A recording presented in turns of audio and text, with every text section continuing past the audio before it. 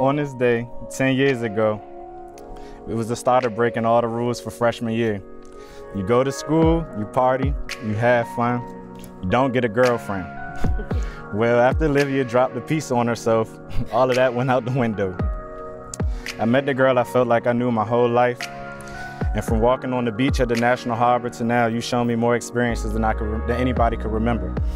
I remember all of them, but we don't have time for that today. But I can say the memories we created, I can't wait to see what's next. You always ask why I love you so much. And again, we could be here all day, and I don't want to do that to everybody. It's a little warm out here.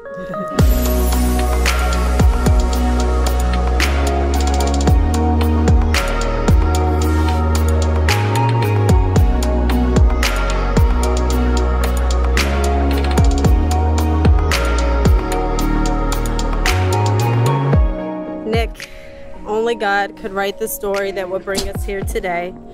Meeting you in the Howard University CAF 10 years ago on this day, August 17, 2009, I couldn't have imagined I would meet the most amazing man I would spend the rest of my life with. First, I want to start by saying thank you.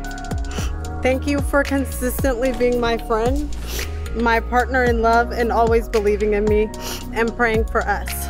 I always prayed that if I would meet a man that was even half of the man that my father is, I knew that I would be blessed.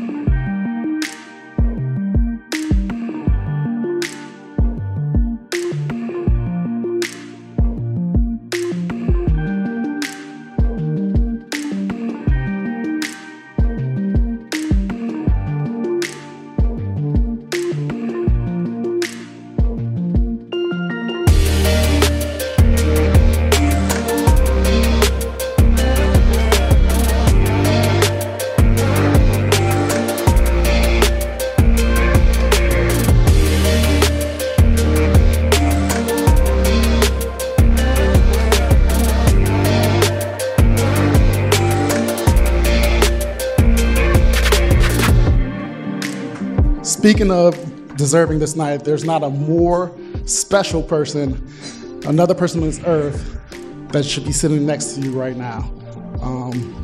Genesis, just from our conversations and our talks and the talks me and Nick had about you, you truly embody just such a loving and caring person.